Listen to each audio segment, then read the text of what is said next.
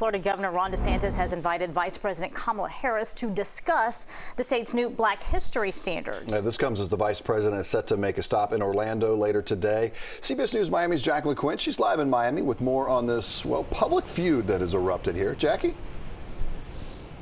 Yeah, and it's surrounding what is suggested in this new curriculum that enslaved people forced to take on skills have actually benefited from this. So this has obviously caused a lot of public uproar and discussion over these topics, with many across the country speaking out against this new curriculum here in the state. It's also drawn criticism from Vice President Kamala Harris, who has said people are watching this around the country.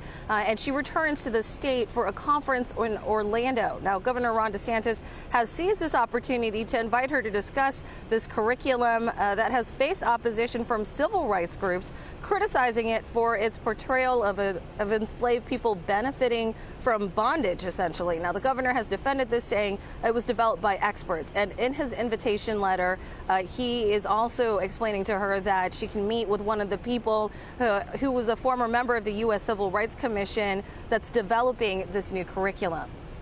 High schoolers may be taught that victims of violence, of massacres, were also perpetrators. I said it yesterday. They insult us in an attempt to gaslight us. The standards come out, and then Harris says that somehow Florida is teaching that having chattel slavery was good. Nobody has said that. Now, the vice president has not announced whether she has accepted this invitation. Of course, we'll be following this. For now, in Miami, I'm Jacqueline Quinn, CBS News, Miami.